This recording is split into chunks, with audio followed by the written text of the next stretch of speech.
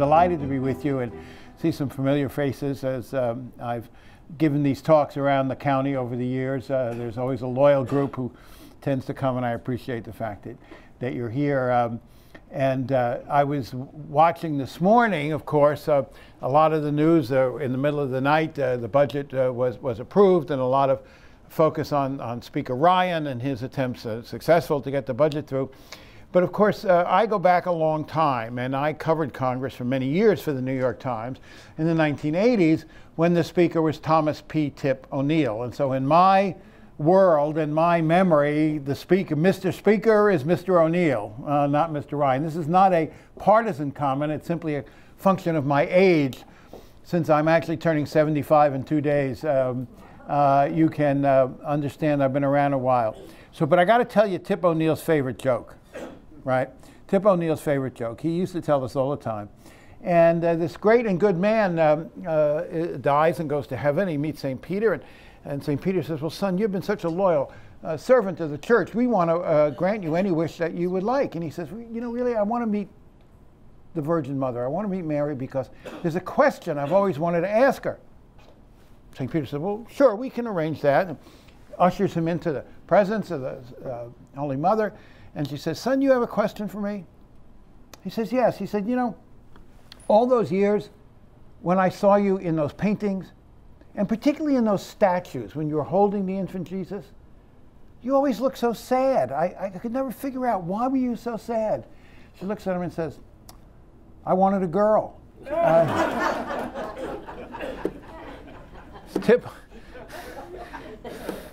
Tip O'Neill's favorite joke. It has a certain resonance, right, these days? So I've asked to talk about President Trump a year later. And please understand, I'm here as an analyst, not as an advocate. I know many of you have strong feelings. You're entitled to those feelings. I have strong feelings too, but that's not why I'm here. I'm here to try to help us understand what's going on. And that's the spirit in which I appear here, not as an advocate or not as a partisan for any cause. Let's start with a couple of numbers. In fact, I noticed yesterday the Gallup poll, which of course does huge surveys, averaged up all of the surveys that they've taken for the entire year in every state asking a favorable rating of President Trump. And they came up with one number, which was the number that says the average of all of the polls everywhere for an entire year. And actually, to no one's surprise, if you've been following this at all, the number was 38. That is the average of all of the polls all year in terms of President Trump's favorable rating. Now, as I'm sure all of you know, this is historically low in the first year of any presidency. It's 15 or 20 points lower than most presidents in their first year. And our polling data goes back to about the mid-50s. That's where modern polling really began. So we don't have historical data before that. But going back to the times when Gallup and others, Lou Harris and others, pioneered the profession of modern polling, this is historically low. But let's remember, President Trump has always been, from the beginning, a minority president. He got 46% of the vote. It was enough to win because of where those 46 were distributed in key states. We do know that, of course, that Hillary Clinton actually won the popular vote. But she won the popular vote entirely on the basis of her surplus in California. If you take California out of the mix, Trump won the popular vote, which is one of the problems for Democrats, which is that they waste a lot of votes. And this is a natural selection process, but the fact is you can run up millions of votes in the margin in California and New York, and still you're wasting a lot of those votes.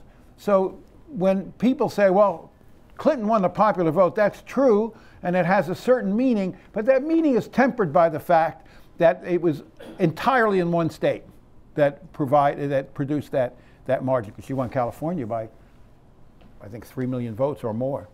So, but that doesn't negate the fact that Donald Trump is a minority president, given the fact that he won 46% of the vote. And this status has been persistent and consistent throughout the entire first year of his presidency. These numbers of favorable ratings have fluctuated, but not very much. The fact is they've fluctuated within a rather narrow band of somewhere between about 35% and 40%. Today, they're on the upper edge of that range, partly because we're in the aftermath of the State of the Union address, the successful tax bill, but by and large, that's where Trump is. And when you talk about the core base of Trump's support, that's what it is. It's somewhere between 35 and 40% of the American electorate. Now, some analysts say it's lower than that, including some Republicans say that if you really want to reduce it to the core, most fervent loyalists, and they look at some other questions. For instance, if you look at a question, do you think President Trump has the temperament to be president? It drops below that. So there are some analysts who say the real hardcore Trump support is about 25%, not 35 or 38%. But whatever metric you use, whatever perspective you have, what we do know, it's a minority of America. And we do know that President Trump has very seldom tried to expand beyond that base. Over and over again, his political statements, his positions have been aimed at energizing and solidifying that base rather than reaching beyond it, which is one of the key reasons why those numbers have stayed so static in the course of a year. He's made very little attempt to broaden those numbers and had very little success at broadening those numbers. There is that core base of support. Now, if you look inside that base of support, it's very interesting. Because actually, when you look at certain issues or policies, Trump does a little better than that, particularly on the economy. Now, look, every president in the history of the world has taken more credit for a good economy than he deserves. And every president in the history of the world gets more blame for a bad economy than he deserves. The truth is that a president can only affect economics on the margins. The economy is this enormous engine that goes on, and it is a function of billions of individual decisions made every day. Investment decisions and sales decisions and buying decisions.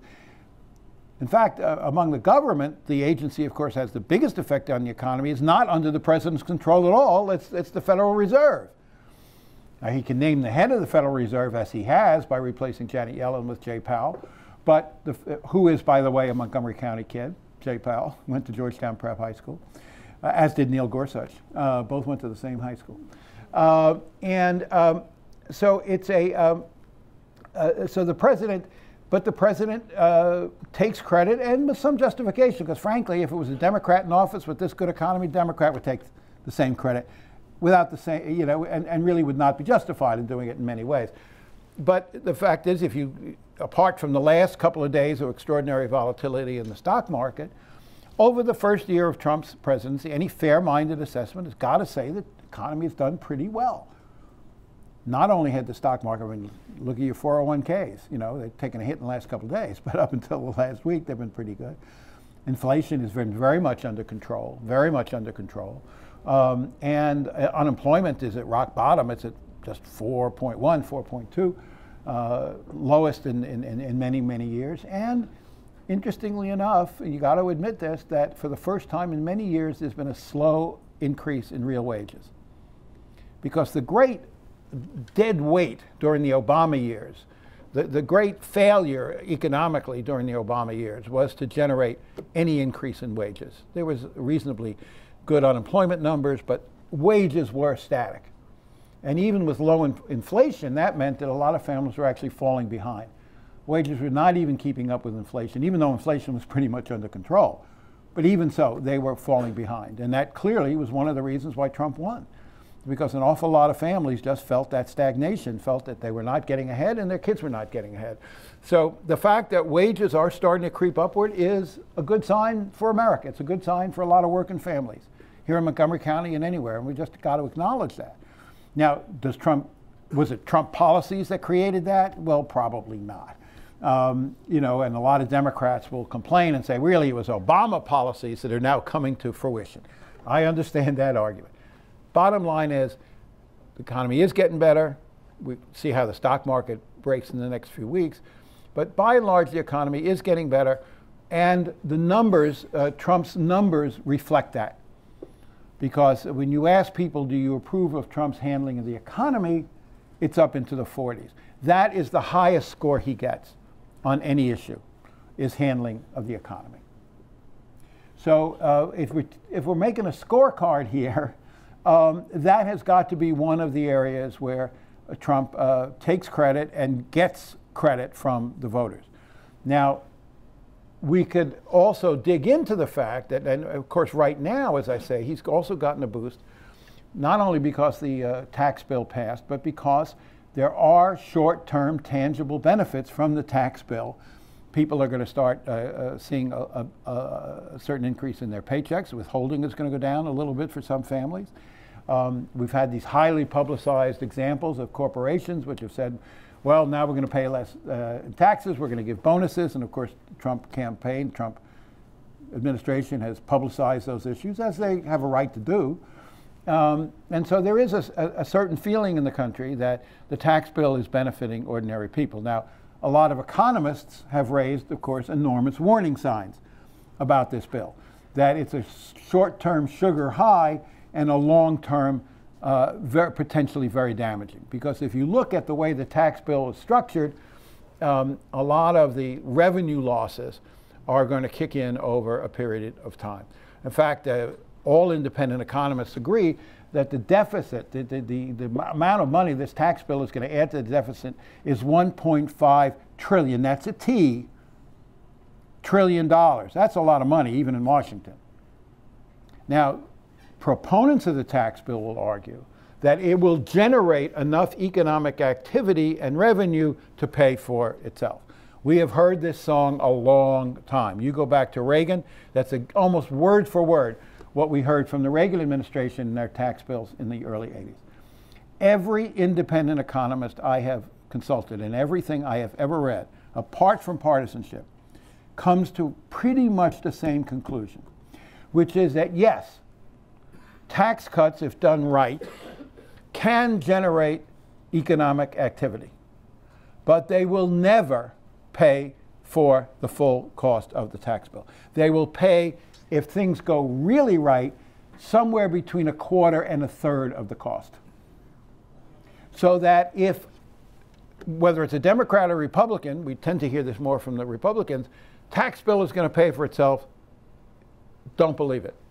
Because every economist, conservatives, liberals, apart from this small sliver of, you might remember the name Arthur Laffer and the Laffer curve from the Reagan years. This was the fantasy that somehow these cuts were all going to pay for themselves. It has never happened. It does have a short-term economic benefit. There are benefits you can point to. There are incentives for investment. There are incentives for raising pay. It would be wrong to say that a tax cut has no economic benefit. But the best estimate of independent, fair-minded economists is that we're talking about somewhere between about 1/4 and 1/3 of the cost of a tax cut can be paid for by the generation of revenue. So down the line, of course, we're looking at an enormous increase in the federal deficit. One of the most interesting things that's happened in the first year of the Trump administration, and you saw it play out just this week, was the almost total abandonment by Republicans of fiscal discipline. A whole generation of Republicans who came to Washington saying smaller government, lower taxes, reduce the deficit, balance the budget. There were Republicans who ran on, let's have a constitutional amendment to balance the budget. And not only did they just pass a tax bill, which would cost $1.5 trillion, they just passed a budget last night in the middle of the night that's going to add vast amounts of money to the deficit by increasing military spending by a huge amount, $80 billion, and domestic spending, because that was the price of the Democrat support, about $63 billion. So one thing we can say about the first year of the Trump administration is that fiscal discipline has almost totally disappeared in Washington. Now, there are arguments on both sides. There were people who say, well, at times the Democrats have argued deficit spending is a good thing, that it primes the pump, that it generates economic activity. But the real problem with long-range deficits, with huge deficits, is that they choke off economic growth. One of the things about a tax bill, you can say, well, it has short-term stimulus effect, but the long-term effect is counter to economic growth because of the rise of interest payments. Because when you have that huge deficit, that means that the interest you pay on that debt as a share of the annual budget keeps going up, which means that you're squeezing the amount of money that's available for other programs. So but short term, the easiest thing that Washington does is spend money. And so you had this agreement hammered out by Republican and Democratic leaders. President Trump has said he's going to sign it. That is going to add enormous amounts to the deficit. There was, for a couple of years, some fiscal discipline built into the budget process. This strange phrase you've heard over and over, sequester. But what sequester meant, really, there were kind of budget caps. Since about 2011, they've been pretty rigid. Congress has been desperate to break those caps for years. They now finally have done it. Oddly enough, under someone who was ostensibly a conservative Republican president, under a liberal Democratic president, those caps actually kept in place. But this year, they've just been busted wide open with the vote last night. For those of you who didn't hear, the bill was passed by the Senate around 2 o'clock, was passed by the House around 5 o'clock this morning, with a much larger margin, by the way, than people expected. There was a thought that with Nancy Pelosi opposing the bill because she was demanding action on the Dreamers, the young immigrants brought here illegally as kids, that some liberal Democrats would defect, and that some Republicans who still believe in fiscal discipline would defect, and that there was some thought that enough defectors might sink this bill, but in fact it passed pretty easily. I forget the number, about like 240 to 180, something like that. So the first thing I want to say is on the area of economics in the first year of the president, this is probably his been most successful area of policy, and the one that the public appreciates the most. Whether it's going to come back to bite us in the long run with these deficits, another question. Right now, it's popular. Second thing that I think you hear a lot from Team Trump in terms of boasting about their achievements in the first year is the federal judiciary. You have to start with Neil Gorsuch, the new Supreme Court Justice. As I say, by the way, Neil is a graduate of Georgetown Prep, right down Rockville Pike here, just a few miles. In fact, my son was a year behind him at Georgetown Prep. And the first time I heard the name Neil Gorsuch was 30 years ago, when my son was a junior and he was a senior, and they were on the debate team at Georgetown Prep together. And I said to my son, whatever happened to that Gorsuch fellow?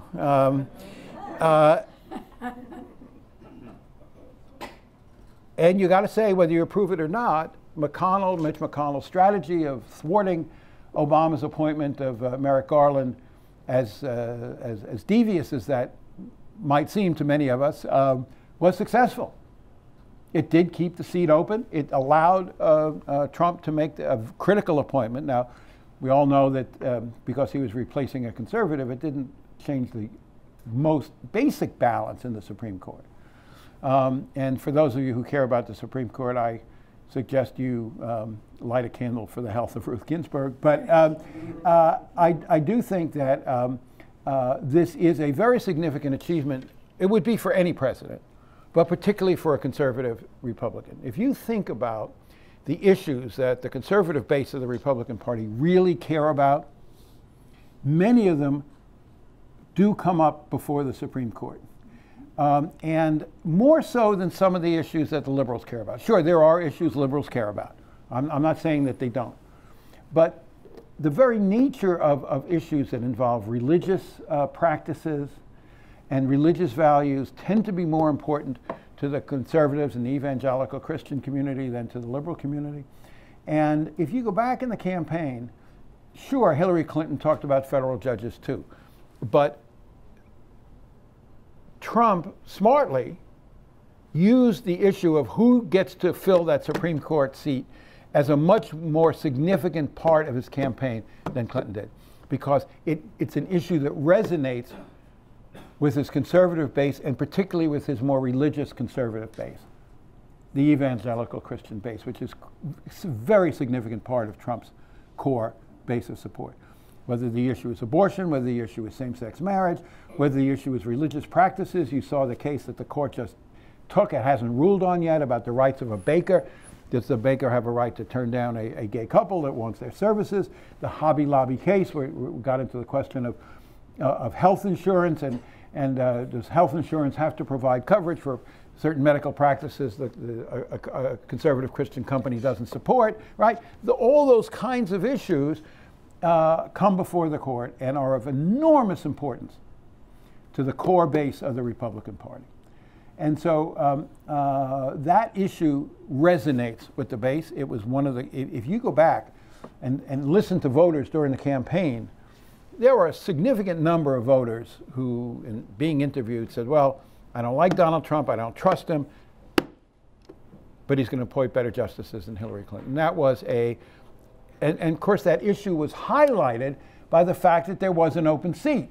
So this was not an abstract question. This was the most tangible result of the election. And the most obvious consequence of the election was who got to fill that seat. And so that was an asset to Trump in mobilizing the conservative Christian base of the party, because it was such a visible symbol of the consequences of the election. And you can say a lot of things about President Trump and a lot of things people didn't like, but they overcame a lot of those doubts because of that. But it's not just the Supreme Court. As many of you, of course, know, any president gets to appoint dozens and dozens of lower court justices. And the fact is that the Republicans kind of slow-walked Obama in the last couple of years. And so it's not just that the Supreme Court seat was open, but there are a lot of other appellate and district court seats that have been left open as well. And given the fact that Republicans control the Senate, and they have taken a number of steps to facilitate the judicial process, there's an ancient practice which Republicans abrogated called a blue slip. And what that means is that senators really got to sign off on judges appointed to courts that covered their state. And it was an informal process, but it was dispositive. It worked.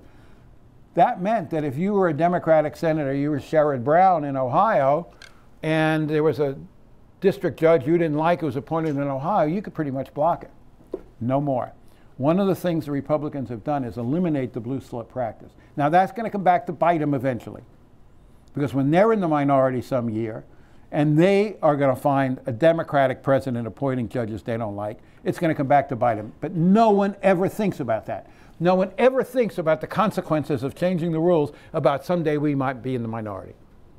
I mean, this happened to the Democrats when they changed the filibuster rules, you know. So, but for now, this is the second area where I think Trump has been successful in nominating judges to the lower courts, and they have been processed at a fairly rapid pace by the Republican-controlled Senate, because they have changed the practices to facilitate it and eliminate some of the few roadblocks that Democrats can put up. Now, this is of enormous long-term consequence.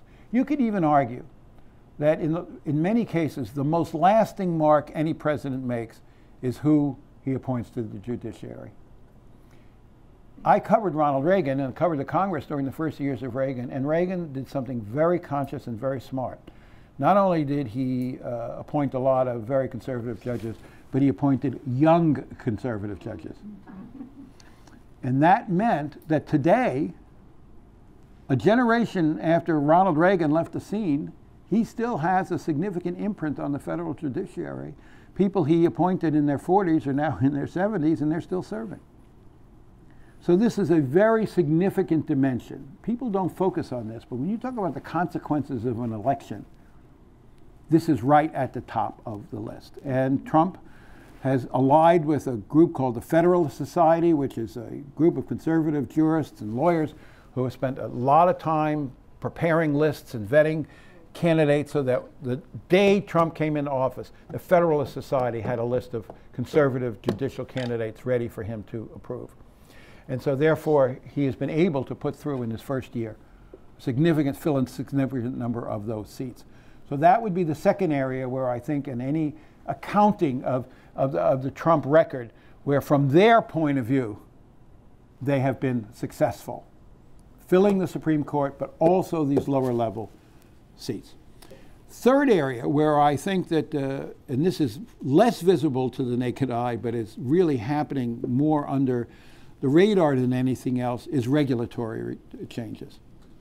One of the single most powerful tools that any president has nothing to do with legislation. It has to do with changing regulations, canceling regulations, modifying regulations, changing the interpretation of regulations.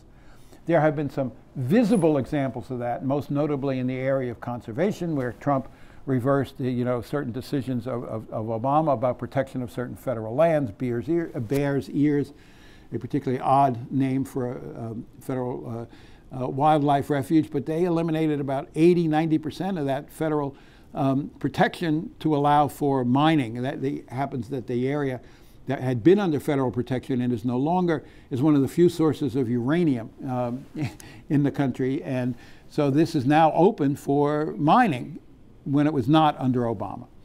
And you saw, for instance, the issue of offshore drilling, where Trump made the decision to allow offshore drilling in areas that had been banned by Obama. And now, there was a blowback from the local states, and there was this very odd circumstance where the governor of Florida objected, and they said, okay, we're not going to do Florida. And the governors of states like South Carolina, where, truth in labeling, I happen to own a little piece of beachfront property, I'm happy to say that the South Carolina government is just as furious about this. I don't want to look out at an oil derrick. This is only the tip of the proverbial iceberg, because there are many, many areas, environmental areas, fiscal regulation. When you look at some of the watchdog agencies and rules that were created by Dodd-Frank to watch over financial institutions have been abrogated by this administration. Environmental pollution controls, whole coal industry. The president at the State of the Union boasted about rolling back clean air regulations related to the coal industry. So this is a very significant dimension of any assessment of the first year of Trump. You have to look under the surface and look at the regulatory environment in which he was able to make a mark. And one of the reasons he was able to do that is he appointed very, very conservative critics in many of these areas. I mean, he appointed, to Secretary of Energy, Secretary of the Interior, people who have been long-time critics of these agencies and the regulatory regimes that they embodied. And this was very deliberate, and this was very calculated to use the power of the president to, on the regulatory front, to roll back. I mean, look, this is the way the system works. The Democrats win and they get to impose certain regulations, and they lose. Republicans get to reverse them. And of course, the reverse is true too. And that's one of the consequences of elections. And a consequence that doesn't get enough attention and is not as visible because it's not subject to the legislative process, it's not subject to filibusters, you don't hear a lot of speeches about it. But if you know anybody, grandchildren in the regulatory world, they will tell you that one of the biggest impacts in the first year of the Trump administration has been on regulatory issues, and particularly in those areas, environmental concerns, pollution control, financial regulations. These are three of the areas. There are others, but those are three that have been at the top of the Trump hit list and where he's made the biggest impact. Let me turn to some of the weaknesses that have appeared in the first year. One of the things that has really struck me is that Trump has failed to alleviate a lot of the doubts even some of his supporters have about his temperament and character. If you go back to the election, I've done this very carefully, it's fascinating. In the exit polls, and of course exit polls are enormously valuable sources of information. They're much better than weekly polls because the database is huge. And all political scientists and political reporters use the exit polls in presidential elections as particularly valuable sources of data about the nature of the electorate because the base is so wide and the data is so much more fine-grained. You can break it down into much smaller groups. You can't, for instance, in a ordinary national poll, which is 1,200 people, you don't have enough single black women to say a lot, but in an exit poll, you have enough to be able to have much richer sense of groups like that. Anyway, one of the things that struck me in going back, I noticed it at the time, and I went back to remind myself. When people were asked questions like, do you think Trump has the temperament to be president? Does he have the character to be president? Is he honest and trustworthy? Questions like that. In every case, more than 60% of voters said no. However, somewhere between 15 and 20% of the voters who answered no to all of those questions voted for him. That was the difference in the election. It was that margin of people who doubted his character but voted for him anyway. Now, each one had their own reasons. Some of it was simply tribal identification with the Republican Party. Some of it was issues that I've already described, like the Supreme Court or tax reform. Some of it was a deep-seated and an abiding resentment of Hillary Clinton. And any fair-minded assessment of that election has got to acknowledge that in the end she turned out to be a terrible candidate, and that virtually any other Democrat probably would have beaten Donald Trump. But one of the key reasons why that critical margin, right? American politics is played along the margins. You know, about 80% of the people are going to vote the same way every election. And there are relatively few swing people in swing states. But this group that had these deep-seated doubts but still voted for Trump and put him over the line in the key states in places like Michigan and Ohio, one of the key reasons we know was that they simply could not abide Mrs. Clinton, couldn't stomach the notion of a second Clinton presidency and all that went with the baggage that she lugged behind her. So for all of those reasons, you now have a very odd situation where you have a president who still suffers severely from these doubts and questions by a majority of the American people. And in the course of the first year, he has not changed those minds. All the polling shows that all of the doubts that were there on Election Day 2016 are still there. If you ask a question today, do you think that Donald Trump is an honest and trustworthy person? The doubts are as high as they were on Election Day. So one of the takeaways of the first year of the Trump administration is, for a whole variety of reasons, he has failed to alleviate the doubts about his character, temperament, and trustworthiness that plagued him from the beginning of his political career. In fact, in some ways you could say it actually is worse. Because, you know, when he says things like, I have a bigger button than the president of North Korea, you know, as a candidate, people's alarms or fears were sort of in the abstract. Now they're a little more tangible and a little more directly threatening. So if anything, I think in some ways doubts about his character have actually grown. But they certainly have not gotten better. But one of the reasons they haven't gotten better is he hasn't really tried. As I said earlier, if you look at issue after issue, time after time, he has chosen to appeal to the core base of his support and not tried to alleviate these questions. One of the chief mechanisms that has continued to foment these doubts about his judgment and temperament is the way he communicates. Now, it's easy to talk about Twitter, but you really have to dig into Twitter because it's a very significant dimension of the Trump presidency. And it was a very significant dimension of the Trump candidacy. Donald Trump said many times in the course of the campaign and in interviews after the election that I would not be president without Twitter. I think he's right. The only way to think about how Donald Trump communicates is to realize that he has his own broadcasting network. The TBN, the Trump Broadcasting Network. And fact is, its audience is a lot bigger than NPR and a lot bigger than ABC. Now, Barack Obama had the OBN. He pioneered a lot of this. Trump did not invent the internet. Al Gore invented the internet. Trump did not invent the internet. He didn't invent the use of the internet as a political tool. Obama was very deft with it and very pioneering and very successful at it. But Trump has taken it to a new level. For Obama, it was part of a much larger communication strategy. For Trump, it is his main communication strategy. And I don't know what his number of Twitter followers now is, well into about 30 million or more. But you have to understand the nature of this means of communication. First of all, he is in total command of it. He's command of the message within the space. He's command of the timing. He's command of the audience. You know, when I covered the White House,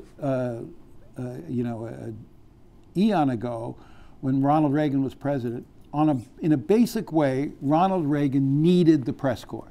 He was a great communicator, but he needed the press as his transmission belt, as his platform. Donald Trump, in a basic way, does not need the press anymore, and he's been very explicit about that. And in fact, in the first months of the Trump administration, we had at GW, where I teach at School of Media and Public Affairs, we had the late Sean Spicer to speak, and he was on a panel with a bunch of journalists, and he was a pretty nasty guy, and he kind of looked at him and said, he said it explicitly, we don't need you.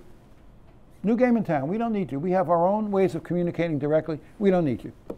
And the fact is that Donald Trump has not held a full-dress live press conference in front of the press corps in almost a year. The last time he held it was February, a year ago, because he doesn't feel he needs to. Ronald Reagan had to. Ronald Reagan needed to face the press as a way of communicating. Donald Trump does not. Now, in some ways, of course, this is an enormous asset, because you got to think of the viral potential here. It's not as if Trump is just speaking to his 30 million followers, but each one of those 30 million followers is also a potential broadcaster, also a potential transmission belt, also a potential disseminator of information, because they can then retweet and repost these messages to their own networks and followers, right? So immediately you can see the enormous viral impact.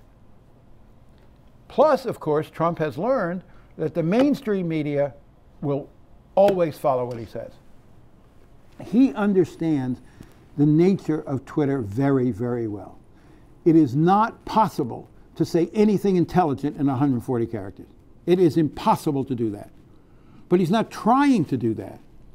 What he's trying to do is being incendiary. What he's trying to do is be noticed. What he's trying to do is shake things, be disruptive. And to do that, you have to be edgy, you have to be nasty, you have to be noticeable, and that's exactly what he does on Twitter.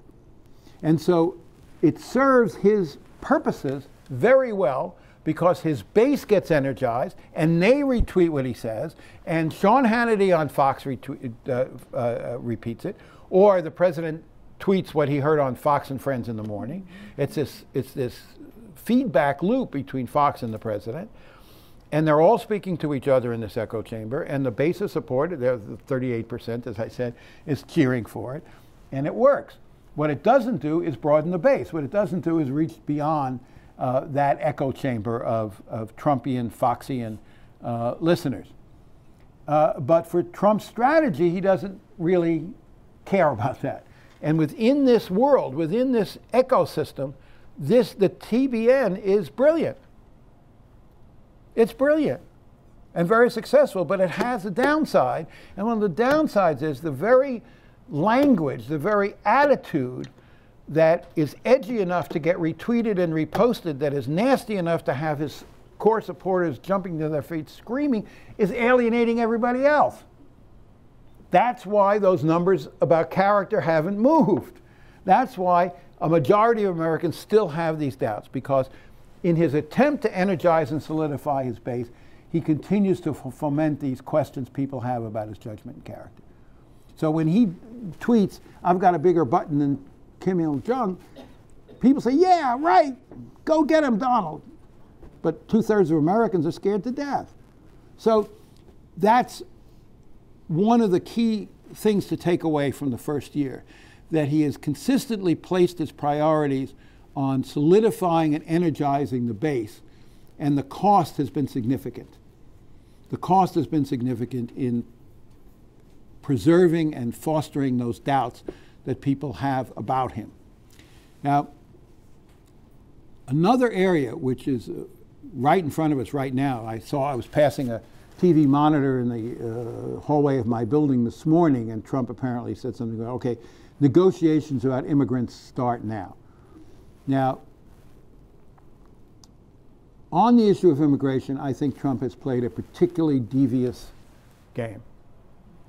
Let's remember how Donald Trump came to prominence in American politics. And that was as an advocate of the birther movement. The idea that Barack Obama was a closet Muslim and born in Kenya and not a legitimate American. Any fair, independent assessment of the birther movement has to acknowledge there was a significant streak of racism right down the middle of that idea. Because it wasn't just he was a Muslim and he was from Kenya. He was a black man. He was a man of color and he was an alien. He was an other. He wasn't one of us. And that's how he came to prominence. And you all know, the moments when he's reinforced those doubts. He chose on the day he announced for president to call Mexican immigrants rapists. He chose to propose a ban on all Muslims coming into the country. He chose just a few weeks ago, in his State of the Union address, when he spoke about immigrants, who did he choose to speak about? Gang members and terrorists. Every one of us here in Montgomery County, every one of us who knows anything about Montgomery College, knows that every single day our lives are enriched and revitalized and made better by the presence of immigrants in this community. Every one of us knows that. And yet where in the balcony was the nurse in Gaithersburg Hospital who works the night shift and keeps that hospital running every day? Nobody like that was in the balcony. Nobody like that was identified, because his whole approach to immigrants has been to demonize them and to say, I'm going to defend you and protect you. Those two words which he used repeatedly. I'm going to defend you and protect you from these alien invaders. But that has been also at the core of his political success, because again, it goes back to my main point. He isn't speaking to all of Americans. He's speaking to a sliver of Americans, a core of Americans, which have been his most loyal supporters. Now, some of you heard me talk about immigration before. It's a hot button issue of mine. I've written 2 books about it. I use my column. Natasha didn't mention that I write a column for Bethesda Magazine, which some of you know, which I use very deliberately to try to reflect the diversity of this county. And in fact, one of the other talks I give I gave it last year here at Montgomery, I think, even in this room, I think, on the diversity and the changing face of Montgomery County. So this is something I care very deeply about. But I was appalled at this speech, because it continued to the extent that he mentioned immigrants, it was all negative. Now, it works politically, but it's crazy in a way that it works politically.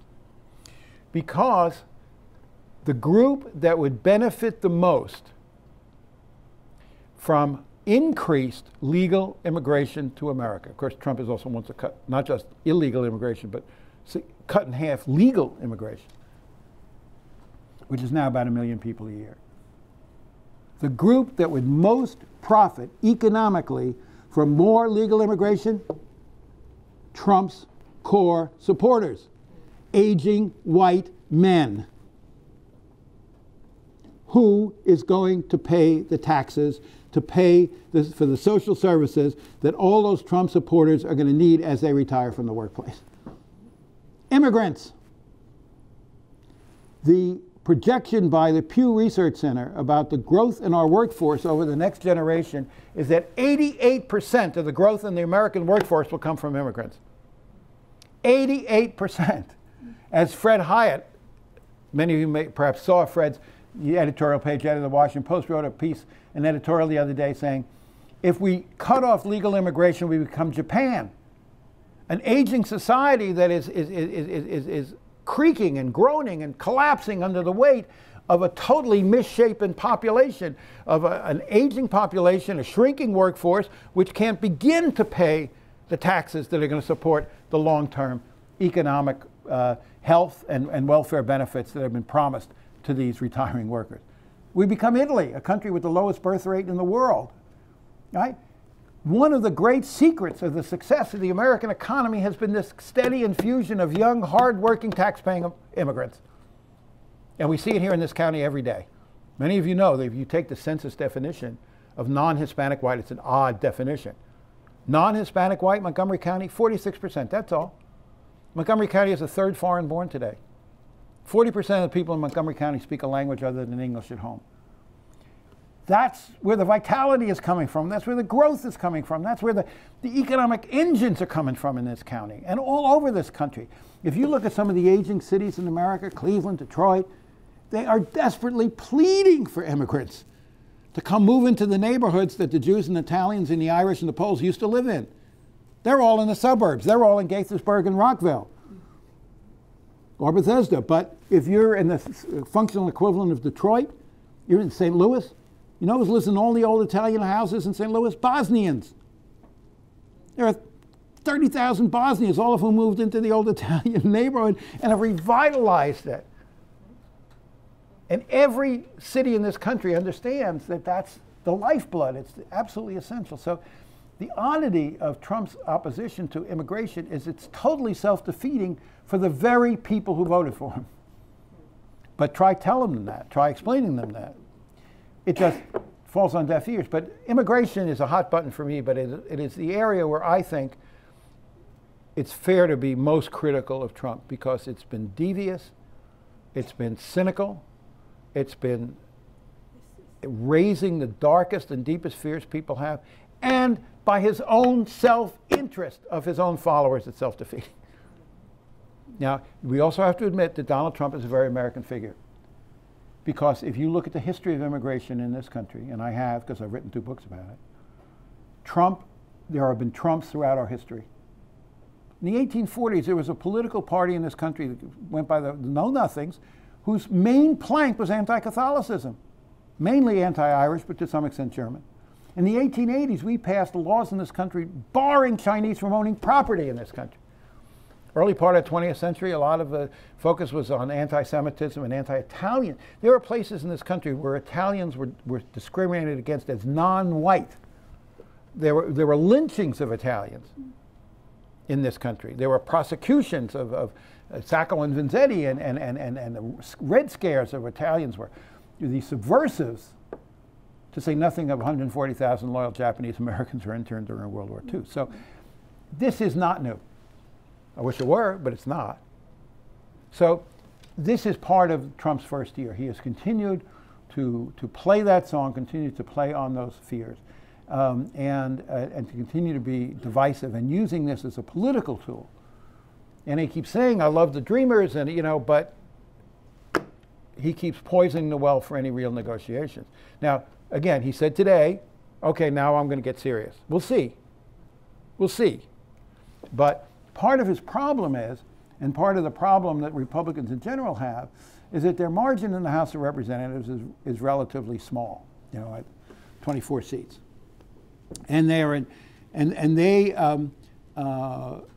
if you bring to the floor, and this has been true for years now, you bring to the floor an immigration bill that could pass the Senate with Democratic support, will almost certainly be stopped by the conservatives in the House, because margin of only 24 votes. So we'll see how this plays out. But up till now, I think the takeaway for Trump's first year is that this has been one of the greatest failures of leadership. In total failure to help solve this problem. Not just the dreamers, but the much larger question of the role immigrants play in American society and the profound misunderstanding about the value, whether that misunderstanding is willful or, I don't know. But we do know that it is profoundly wrong, not just from a moral point of view, but from the point of view of economic self-interest for this country and for particularly, as I say, for aging supporters. You think about the aging white men who are leaving the white workforce, many of whom, by definition, we know that a much higher percentage of Trump voters do not have college degrees, are on the lower end of the economic spectrum. They're the ones who are going to depend most heavily on these programs. They're the ones who don't have 401ks from their law firms, right? They're the ones who are going to be most dependent on Medicare and Social Security. Industrial pensions have virtually disappeared. You look at many of these guys who worked at, you know, it's a terribly unfair tragedy, but you look at so many of the Trump supporters who once worked at these flourishing manufacturing industries, dependent on, those pensions are gone. Many of those cases, they don't exist at all anymore. The companies have closed, companies have gone offshore, they've canceled the pension rights. What are they going to depend on? What are they going to live on? They're going to live on the taxes paid by immigrants. Pretty self-defeating. Anyway, there are many other issues. I haven't really touched foreign and military policy, but why don't I stop there? And this is sort of an overview. I'm happy to answer anything that's on anybody's mind here. So, you know, you want to know what Koki's real name? You probably know that already. Since she's been around a while, too. As many of you know, we live in the house that she grew up in on Bradley Boulevard in Bethesda. The house has now been in the family for 66 years. Wow. Her parents lived in it for 25, and we've now lived in it for over 40. So we are part of this community. We're part of this neighborhood. We feel very deeply about it and very loyal to it. So you can ask me anything. So fire away. What's on your mind? I wanted to comment on Trump saying, lock her up, and then when Michael Flynn, people were hollering, lock him up. So I wanted to know what you thought about that. Well, I think it's a very dangerous, did everybody hear the question? You know, I think it's a very dangerous impulse on both sides to criminalize political behavior. You know, I think that the notion, I lived and worked in Greece for close to 5 years. I covered elections in Europe and Middle East and Turkey, Italy, and there elections and politics were criminalized. And a party would get elected and the first thing they would do would change the election rules to embed themselves in office and screw the rivals.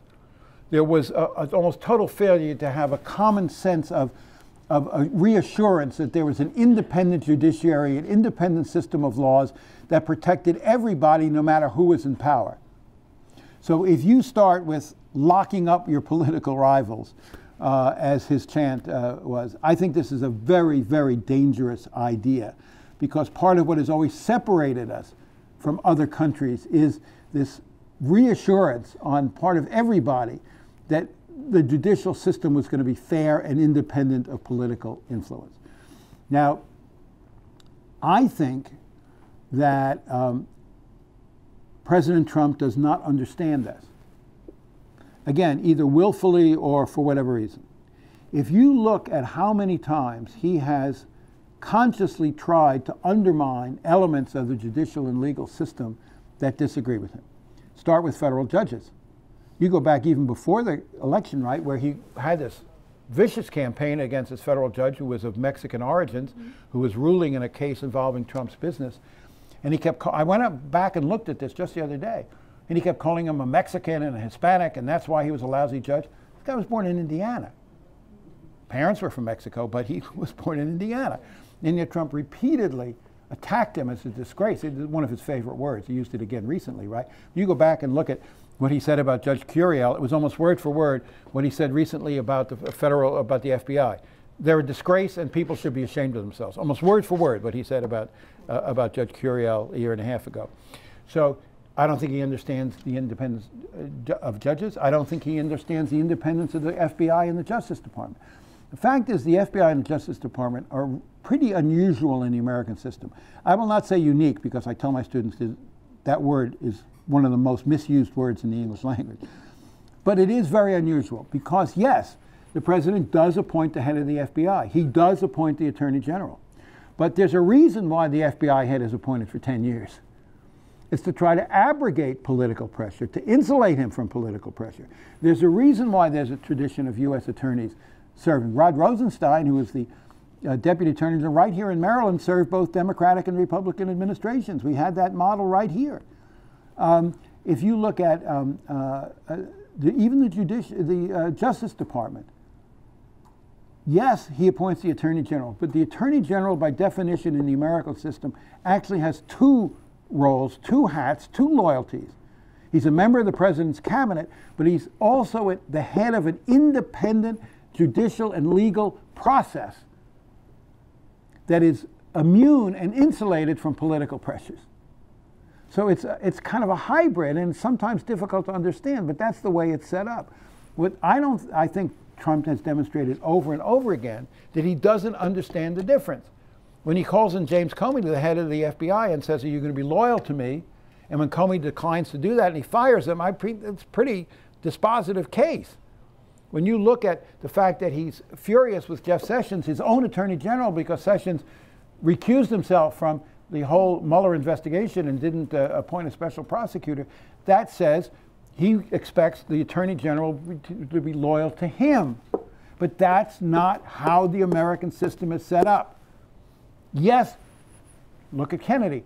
Kennedy appointed his own brother as attorney general. So it's not as if Democrats haven't seen the Justice Department as an arm of the government. This is not just a Republican problem. But the inherent underlying philosophy and structure is that they're separated.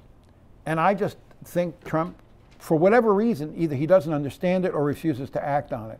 So lock her up is just a small example of a much larger issue, which frankly could come to a head. I mean, we've gotten assurances, indirectly from people in the White House that he has no intention of firing Robert Mueller.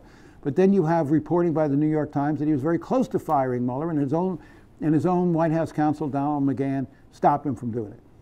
And I think it is, someone has asked me many times, has President Trump done anything, will President Trump be impeached? And my answer is, I don't think he's done anything yet that's impeachable. But is he capable of doing something that's impeachable? I think the answer is yes. I don't think, we'll have to see how the Mueller investigation plays out. Is there a case for obstruction of justice there? We don't know enough of the details to make. I'm not a lawyer. It's certainly plausible.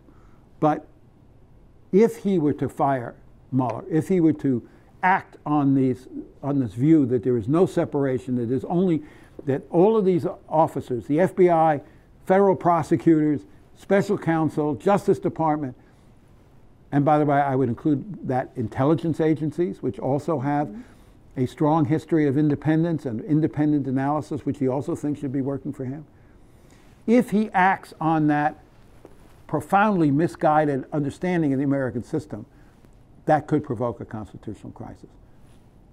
We're not there yet, but we got a long way to go.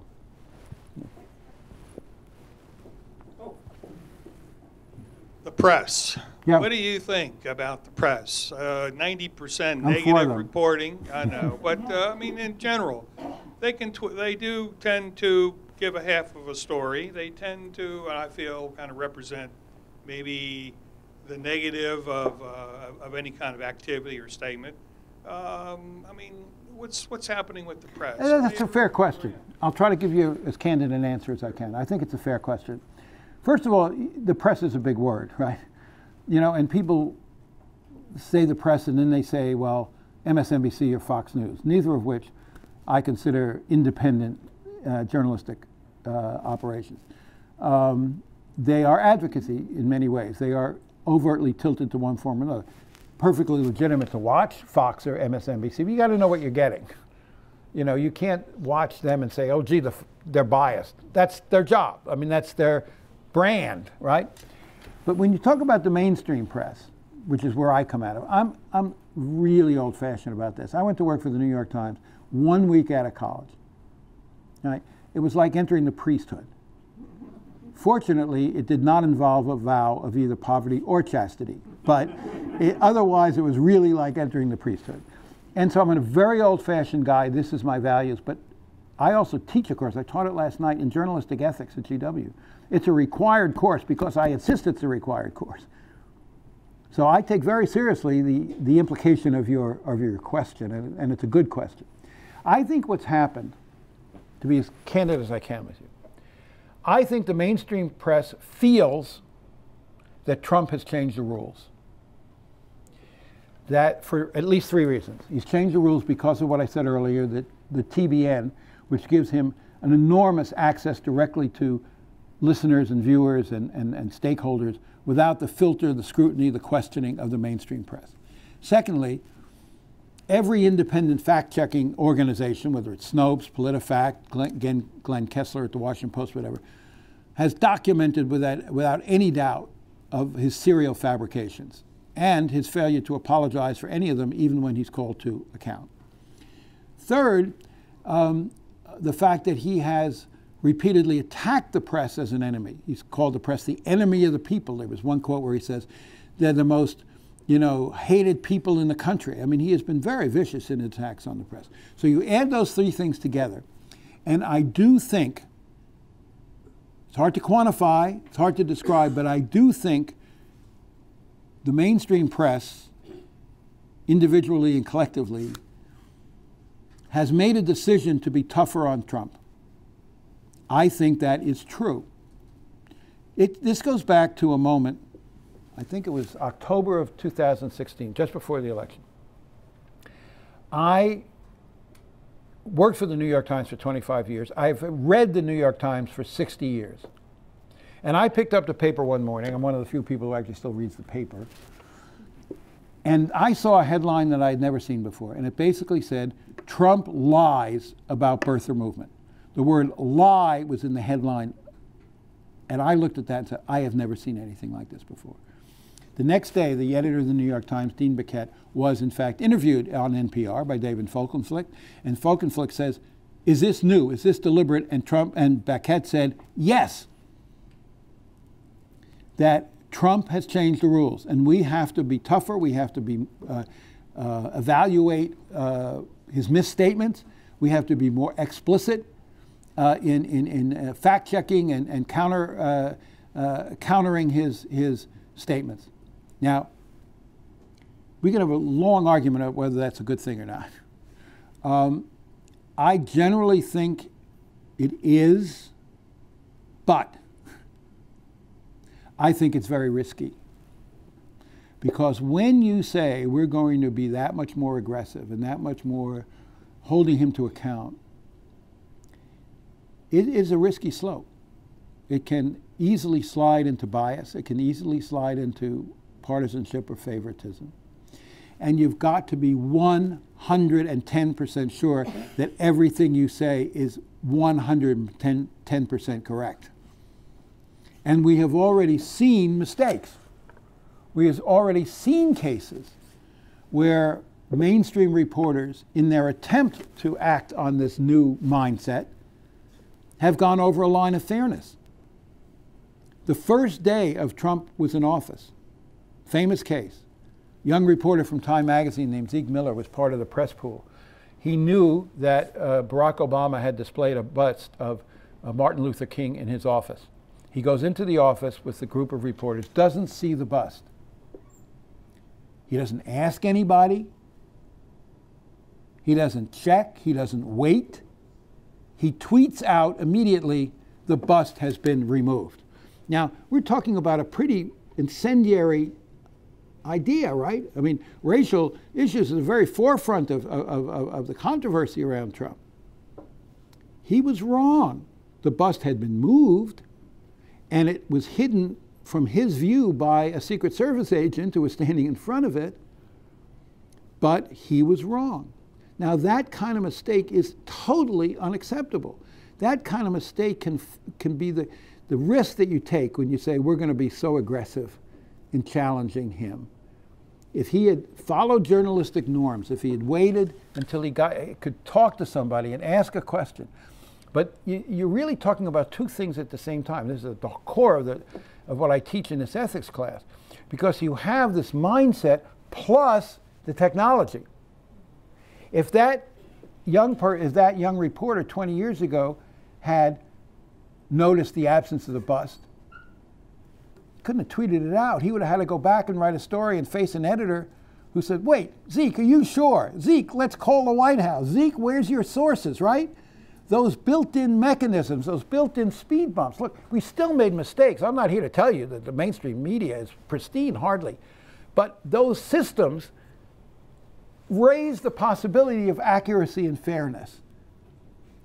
But it's the mindset plus the technology to act on the mindset that's the double whammy.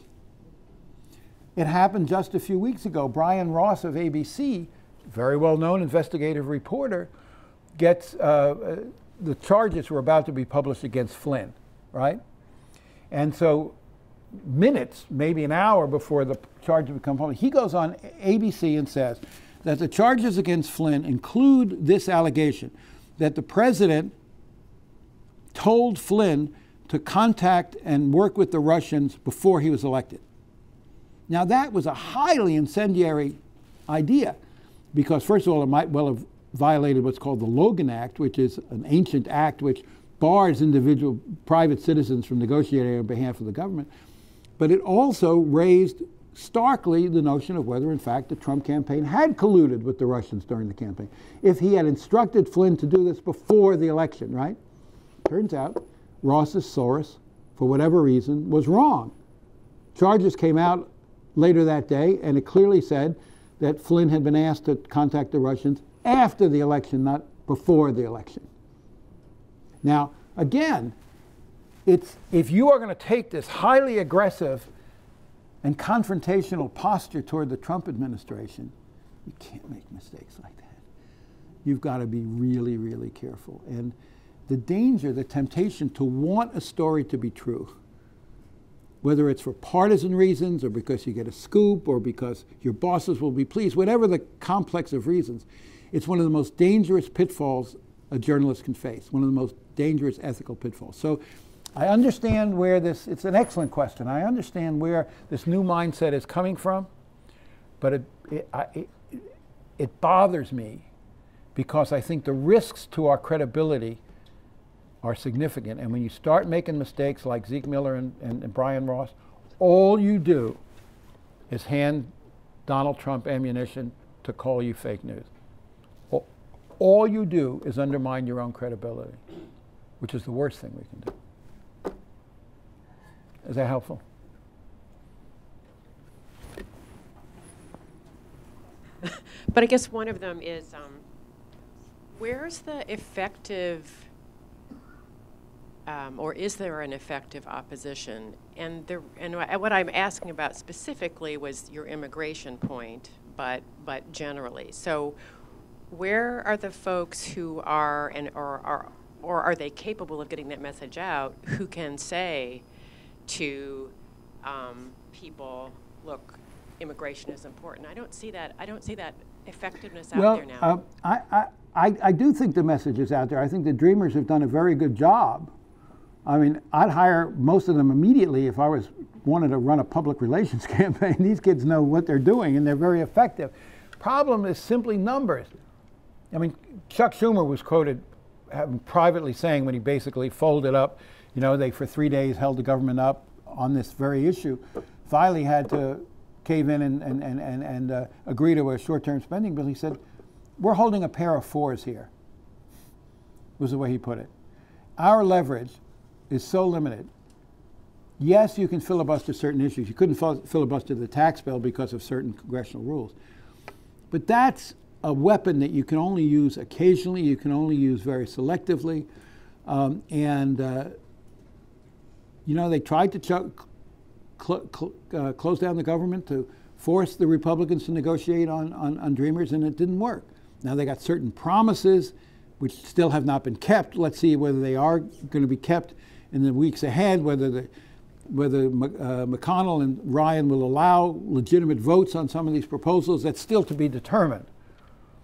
But the fact is that Democrats are in a weak position. You know, Republicans hold all three key levers of power: the White House, the House, and the Senate. And it's not just the numbers. You got to remember something else when you made the implication about publicity. When you have a majority, that means you have the microphone.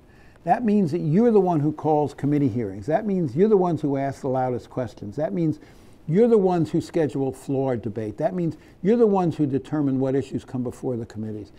Those powers are much vaster than simply the votes up or down. You control the daily flow of information, the daily flow of publicity, the daily agenda. about what Congress has considered. So the opposition is left with holding a press conference and hoping people pay attention, and sometimes they do and sometimes they don't. But look, I have enormous sympathy for the Dreamers, and I have enormous sympathy for many of whom, I mean, I don't know how many Montgomery College has. I talked to Darrianne Pollard about it, but it's in the hundreds, I think, of Dreamers who attend Montgomery College, let alone the larger population in our county. So we have a deep personal vested interest in this issue right here in this county. And I have enormous sympathy for them, and they are deeply upset with the Democratic leadership, but the fact is there's just so far the Democrats can go. They just don't have the power. They don't have the leverage. And hopefully enough of a backlash will develop. The Dreamers have been very effective at creating sympathy that something will get passed, but it's going to be hard. And as I say, I think in the long run this is very self-defeating. I mentioned the economic side of it, but there's another way in which it's highly self-defeating to the Republican Party, and that's alienating Hispanic voters. Because if you look at the demographics of this county, let alone of the whole country, it's changing very rapidly. When Ronald Reagan was elected president, the electorate was 88% white. In the last election, it was 71% white. And every election, demographers, and these people have already been born, by the way. Go into any kindergarten in Montgomery County and you will see. You know, these people who are going to vote in 10 years have already been born. They're already in our school system. And they are not white kids. Majority of them are not. So, and it's not just Hispanics. In this county, of course, there's a very significant Asian population as well, and that's only growing. African population as well, which is only growing. But if you look at the long-term demographics and the health of the Republican Party, it's nuts. I mean, Lindsey Graham, Republican from South Carolina, has said many times, Republican Party, and that's a direct quote, is facing a demographic death spiral.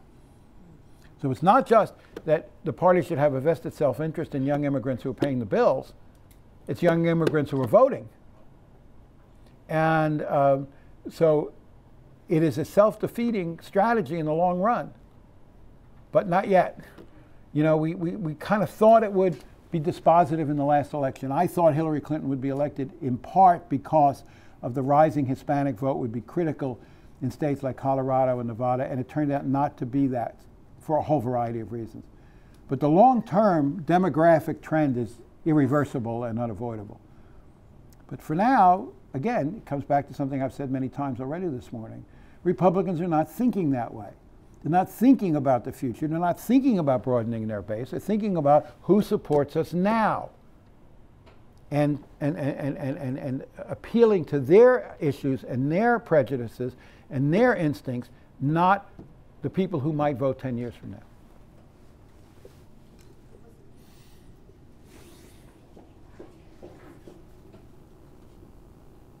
Change subjects. Yeah, good, go ahead. North Korea. North The way he talks will put America into a nuclear war? Are we heading that way? No, I don't think so. First of all, I think that there are a lot of tripwires built into the system. I think the last people in the world who want a nuclear war are the defense and military establishment that surround him.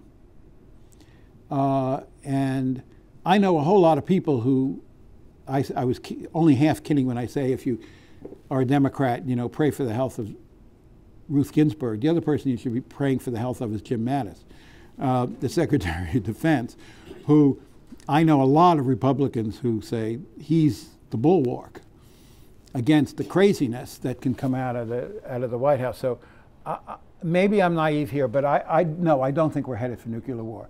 I don't think either North Korea or the United States wants it. Now, is history replete with miscalculation that led to war? Sure. Look at World War I. It was a perfect example, right? So, but I think that's a little too simple. I do think that there are, the military establishment is the last thing in the world they want is that. I think they can rein them in. And by the way, today, there was this glimmer of accommodation between North and South Korea. The Korean Olympic teams marched into the stadium under one flag today. It happened today, a single flag. the president of South Korea greeted the sister of Kim Il-un, in his box just a few hours ago in the opening ceremonies of the Olympics. Shook hands with his sister, who was the first North Korean leader to visit the South since the end of the war. So, yeah, there's a lot of bluster, and I agree with you to be very concerned about it. But there are these other factors as well.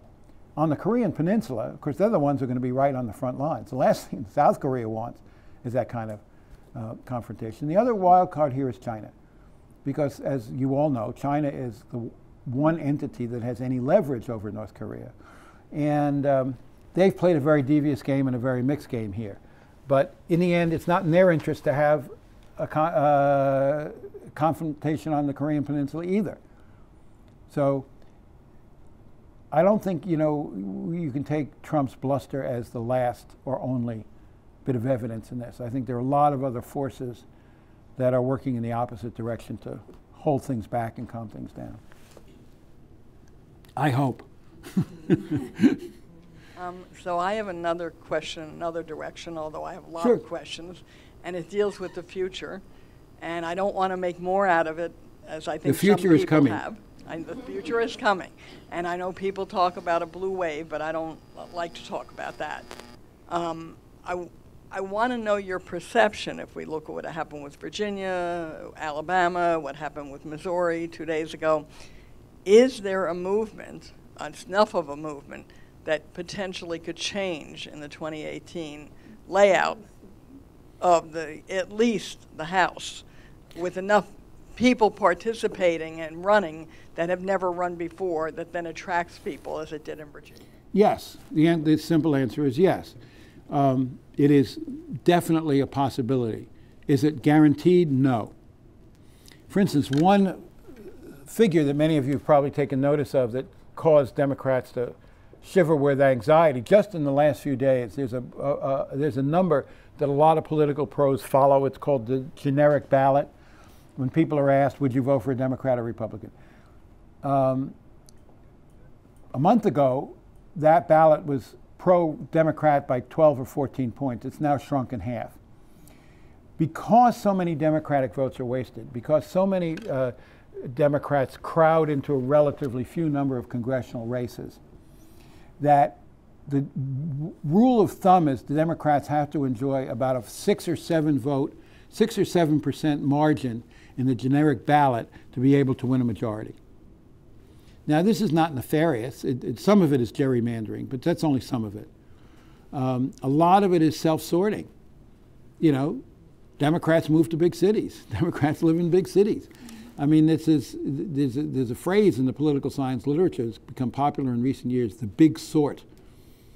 And in many ways, this is becoming worse, this sort of isolation of people want to move to where there are like-minded neighbors. And so the difference between the geographical differences are actually getting keener and larger.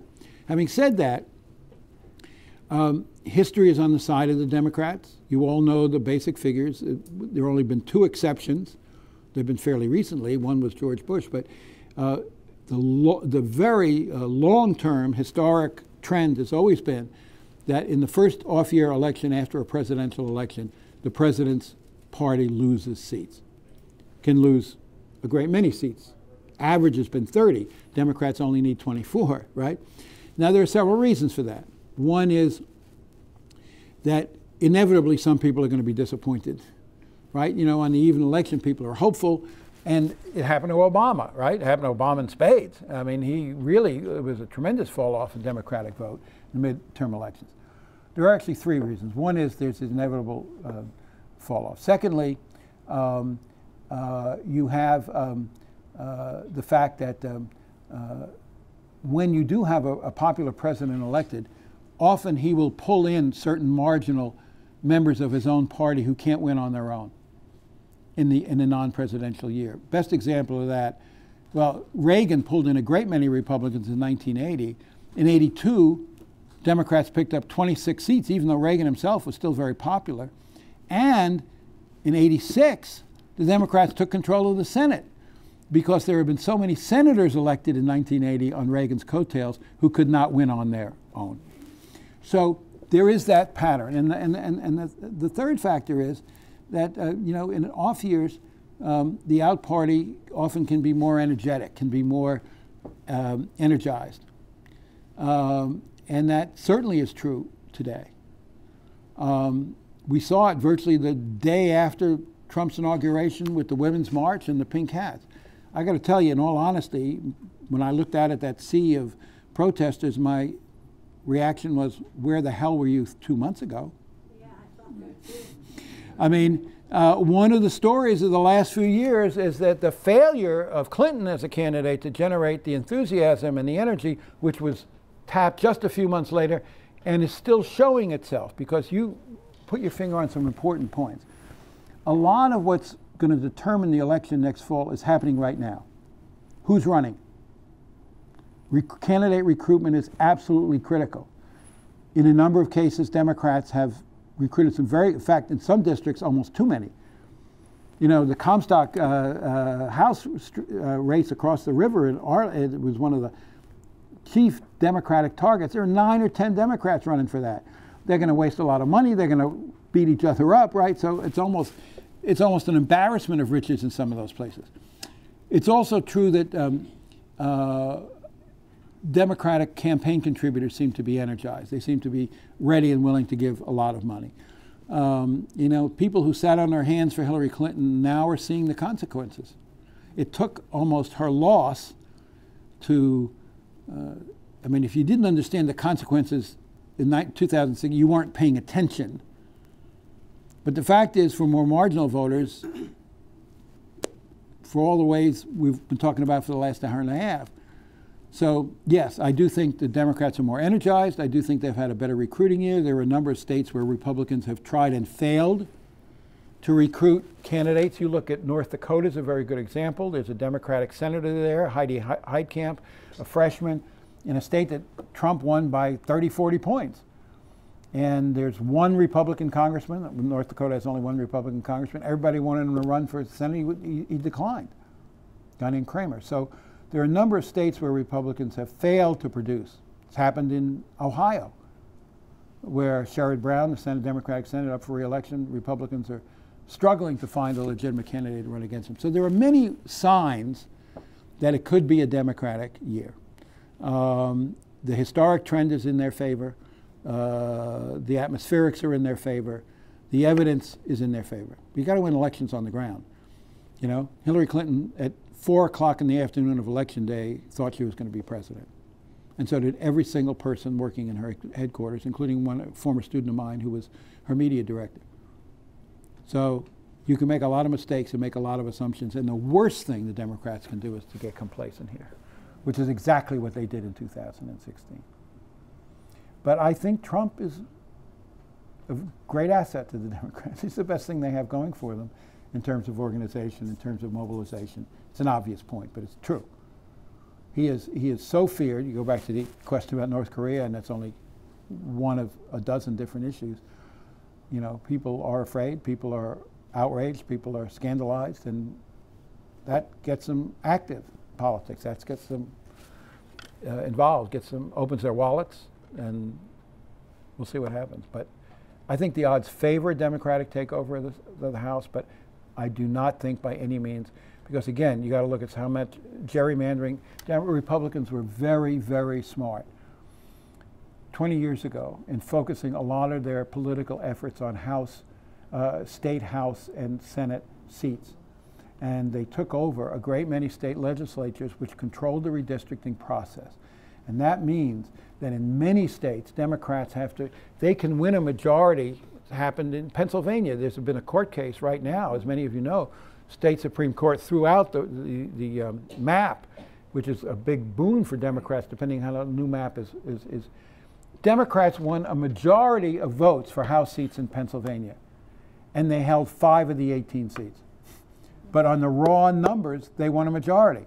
Now, again, some of that is self-sorting. There are a whole lot of Democrats in Philadelphia and Pittsburgh whose votes are wasted. But it's also true that Republicans maximized the benefits of power. So that's going to be one of the firewalls against the Democrats, because it's going to run up against these redistricting Some of these have been, like in Pennsylvania, but others that have been challenged in the courts are not going to be redrawn for the 2018 election, North Carolina being a good example. So it's a mixed bag there. When I was at GW almost 50 years ago, one of the best courses I took my last year was a 2-course arc on U.S. diplomatic history. Mm-hmm.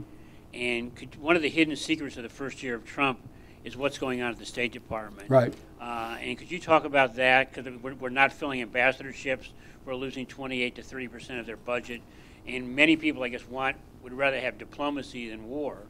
And that seems to be one of the hidden secrets of the first year of the Trump administration. I agree with you on that. It's not an area of my great expertise, but you're right, there's been a tremendous outflow of seasoned diplomats. Some have been forced out, some have quit because they, just out of frustration. It's not just in the State Department, by the way. One of the underlying themes of the Trump administration has been to declare war on professionals of all kinds. So you're talking about intelligence officers, you're talking about climate scientists, you're talking about medical officers at the Centers for Disease Control, you're talking about economists, accountants, a whole range of professionals. If you're a professional, and I assume there are a number of people in this room who spent your lives as professionals in government service, maybe your kids or grandkids do. This is our community, this is our world, right? We all know people who have done this, dedicated their lives to this service. And what's the core value is that as a professional, you operate by professional standards, and that means that you're independent of partisan influence. If you're a government scientist, you do science. You don't do politics. If you're a government economist, you do economics. You don't do partisan politics. And that has been one of the lures for generations into government service, is that the enterprise is nonpartisan, it spans, it's a career, it spans administrations, and your job is to produce quality information you don't dictate policy, but you serve policymakers with impeccable professional information produced by professional standards. So the outflow from the State Department is a symptom of a much larger problem, which is the lack of respect for professionalism, a lack of respect for the notion that there's even such a thing as independent facts. Everybody, lampoons Kellyanne Conway alternative facts, but the truth is that statement was at the core of Trump's worldview.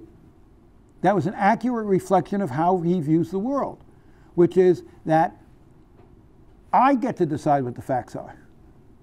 And when photographs show huge gaps in attendance at his inaugural, he just refuses to acknowledge the facts as they exist there. But it's not just enough refusing to acknowledge the facts, it's the undermining of professionalism.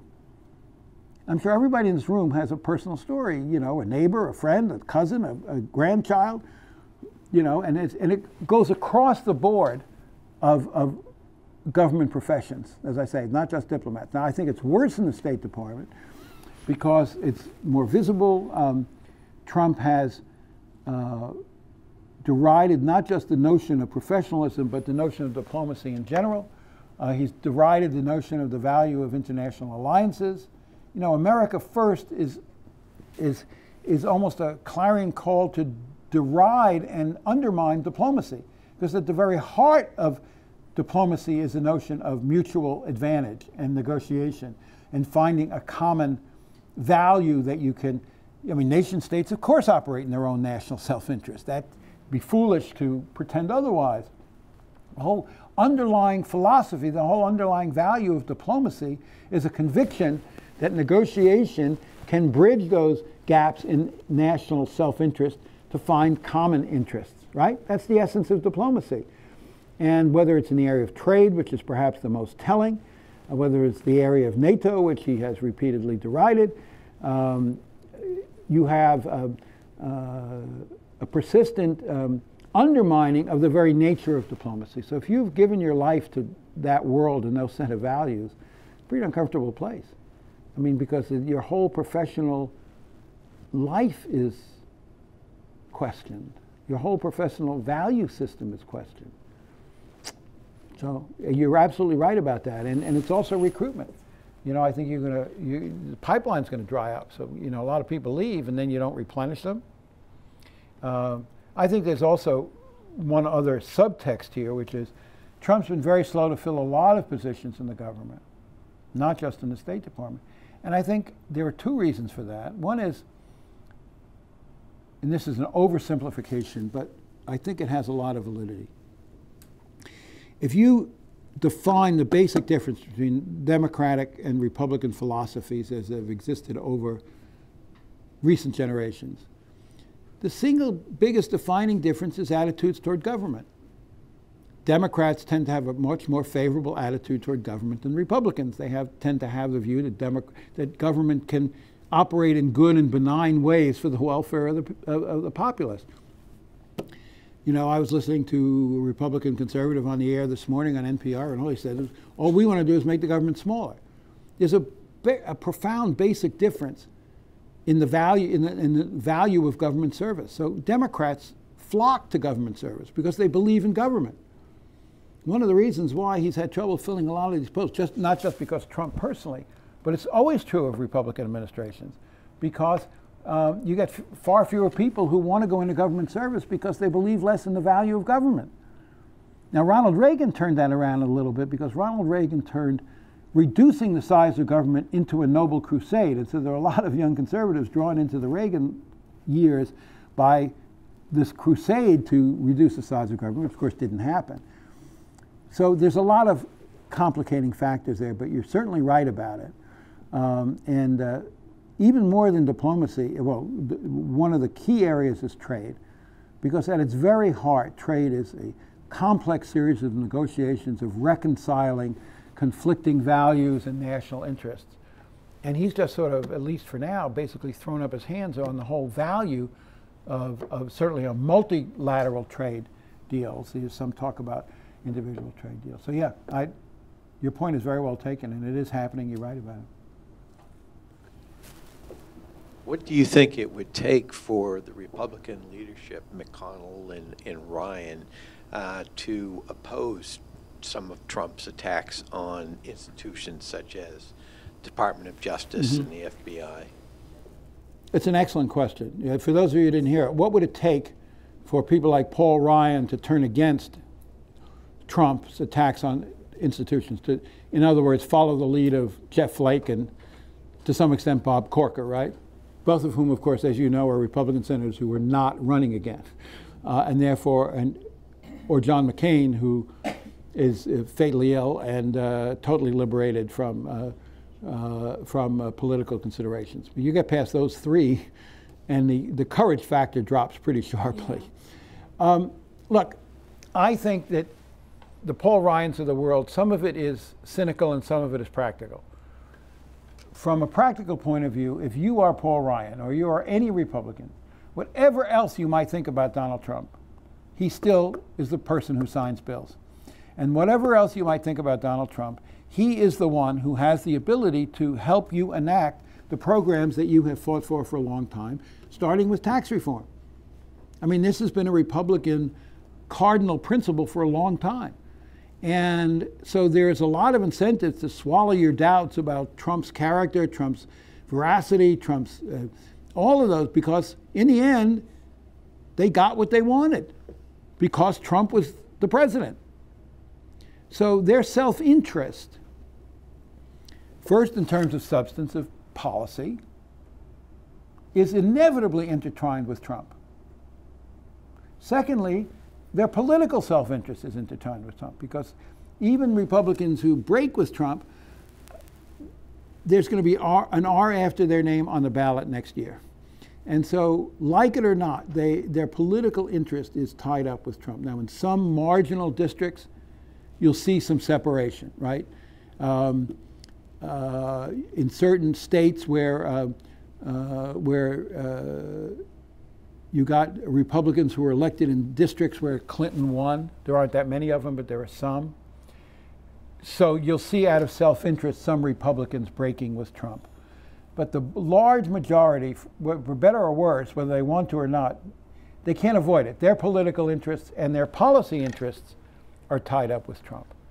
So the truth is that they don't have much incentive to break with Trump unless they just can't stand it. And you have some who have been outspoken like Flake and Corker. You have some who have sort of more quietly decided not to run again, but not made a big public sign of displeasure.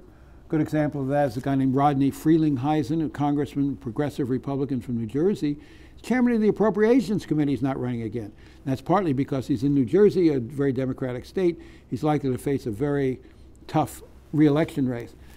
But, you know, he's an anti-Trumper. He hasn't made a big deal of it, so he's just sort of quietly said, you know, I'm leaving. But, you know, I think it's possible that in the long run, history will treat the Paul Ryans of the world badly. I think history will make a judgment. There's so much that's not known yet. You know, we're still only a year after Trump. But I think there's a growing possibility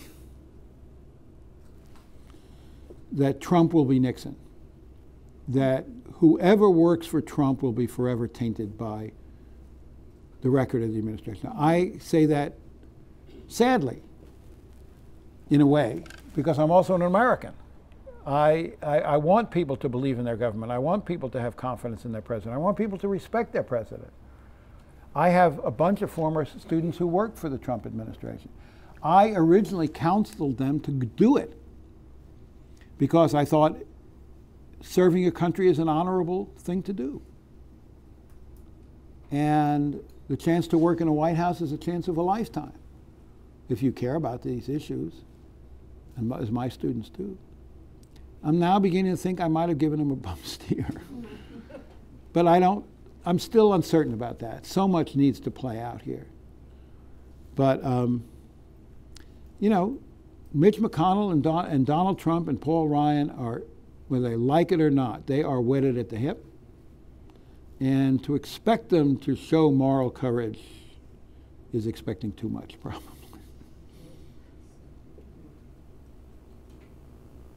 Congress and the President have decided to ignore the fact that the Russians intruded on our last election.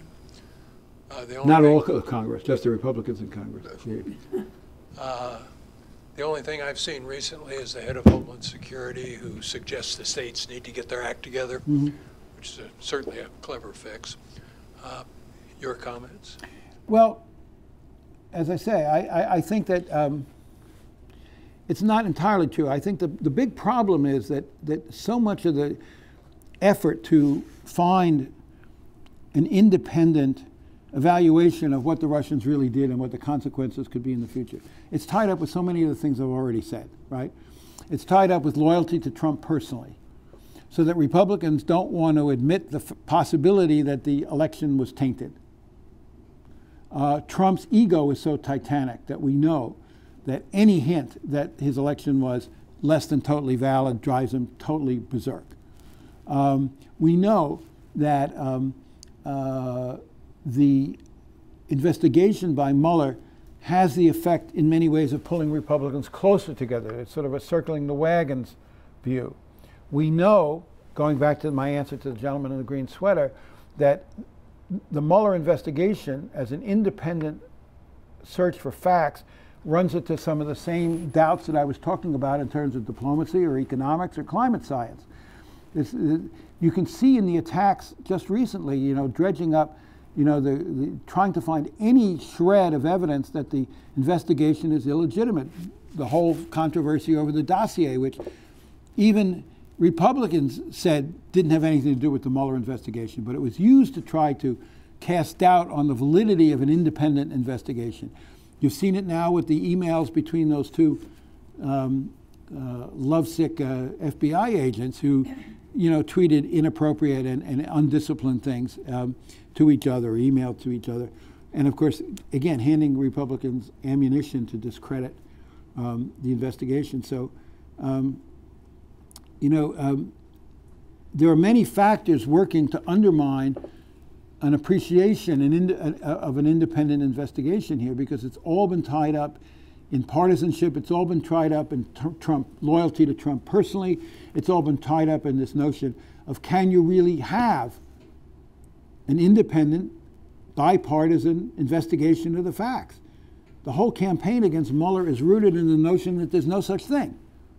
That even Robert Mueller, of all people, the most rock-ribbed man of the highest independence, is just a partisan creature. Even the fact that, aside of course the fact that he's a Republican.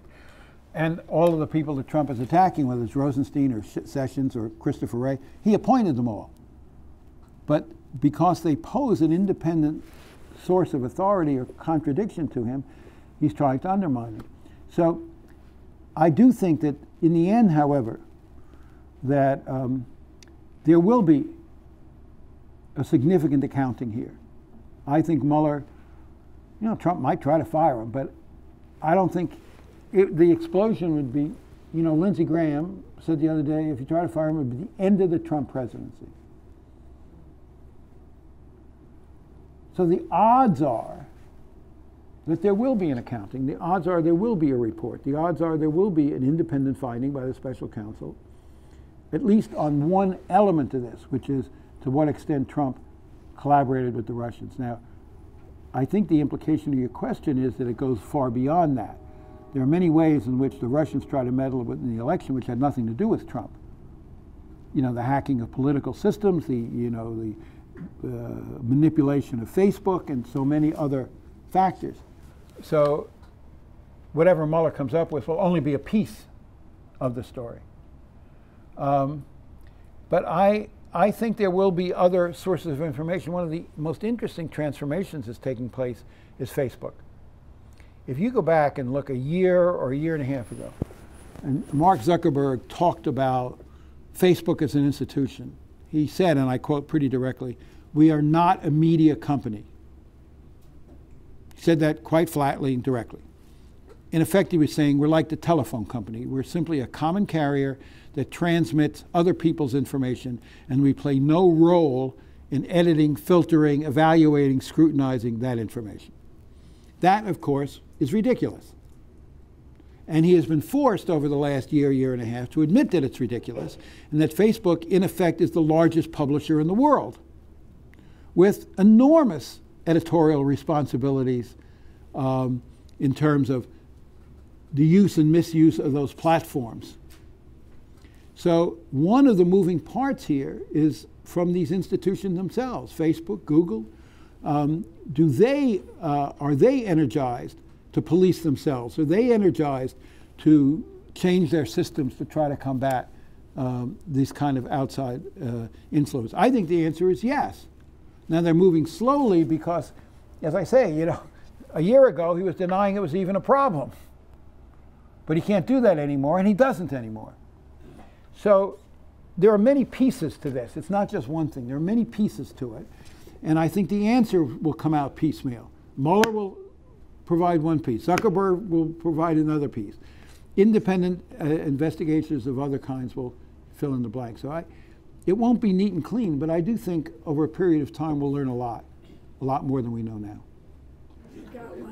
You sort of touched on this. I just finished reading Dark Money, and I was wondering if you'd comment about Citizens United and the growing effectiveness of the conservatives in using PACs to affect state and local elections, as well as putting out effective and deceptive media ads and infiltrating universities with professorships.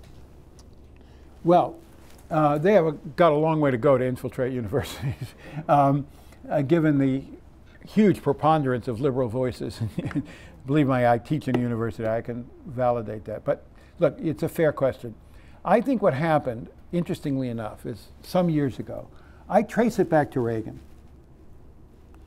You know, before Reagan, there used to be this cliche in Washington that, you know, everything in Washington was liberal, all the think tanks, all of the institutions were liberal. And there was some truth to that. Reagan changed the landscape in Washington in a basic way. I alluded to it earlier. He made conservatism much more compelling. Now, before him, the conservatism was people like Robert Taft, he was not exactly appealing or dynamic, certainly to young people. Ronald Reagan was his generation's version of Jack Kennedy in many ways. Ronald Reagan was the most magnetic and indelible figure of his age in American politics. Well, you agree with me or not, I'm just trying to describe, right? And so many conservatives, on many levels in many different ways, were attracted to the world of Washington and the world of public policy and trying to influence it and trying to shape it through Reagan. He drew them in the same way that Jack Kennedy drew my generation of Democrats and liberals. My college career totally spanned the Kennedy presidency. He was elected the fall of my freshman year and killed the fall of my senior year. And compounded by the fact that I was at Harvard meant that a high percentage of my classmates were indelibly marked by the influence of Jack Kennedy, and they became public interest lawyers, and they became public health doctors, and all sorts of things. And I became a journalist, my version of public service. Now, if you fast forward to the Reagan years, you have the growth of conservatism as a much more appealing, dynamic philosophy to a lot of young people who were drawn to Washington, drawn to the world of Reagan, and you had a lot of conservative interests, big money interests, energized by Reagan to get involved in the public policy process. And that's where you got the growth of institutions like the Heritage Foundation, the Cato Institute, the American Enterprise Institute, and countless, the Federalist Society, which I mentioned earlier, and countless other institutions well funded by newly active conservatives to influence public policy. So there is nothing new about the Koch brothers. This has been going on for a generation. And a lot of these forces are not only very wealthy, but were newly energized to contribute money to institutions that could influence the public policy process. And so you mentioned, you know, so Citizens United accelerated this trend and made and loosened some of the rules, but the impulse has been there much longer before Citizens United. It didn't start with Citizens United. Cato Institute has been there, you know, for 40 years. So I see this as the fruition of Reaganism in some ways. There's no doubt that Citizens United made it much easier for these forces to influence policy because the limits on their contributions have been largely torn away. And so you do have examples like the Koch brothers. And of course, let's remember the Koch brothers all of these conservatives don't always agree. There are a lot of conservatives who got in this business because they really did believe in smaller government. There are a lot of conservatives around town gasping in horror at this bill that was passed yesterday, right? It's not as if there's necessarily a consistency, but the bottom line is true. The bottom line is true that conservatives have, to their credit in a way, have figured out the system, have energized, have put their money where their mouth is, and it has been an important factor in sort of recalibrating the political power and the political forces in America. I mentioned the Federalist Society is a very good example. The day Donald Trump was president, there was a list of 20, 30 young potential jurists that was handed to him, literally, on the day he came into office. That didn't happen by accident. That happened because there was a well-funded operation for years that was aimed at exactly that moment of vetting, approving, supporting, fostering young conservatives to take these judicial positions. So the equivalent is the way the Republicans focused so much on state legislature races, which had the enormously beneficial effect from their point of view of controlling the legislature. So part of what the bottom line here is, whatever you might think of Citizens United, and clearly you don't think much of it, and that's fair enough, but it is the rule now. So are the Democrats going to throw up their hands and bemoan the fact that, you know, or are they going to play by the new rules and get in the game? And so, you know, the truth is, in many of these strategic decisions over the last generation, Republicans have out-strategized Democrats and out-thought Democrats and out-funded Democrats. This is one of the reasons why the Republicans control the presidency, the House, and the Senate.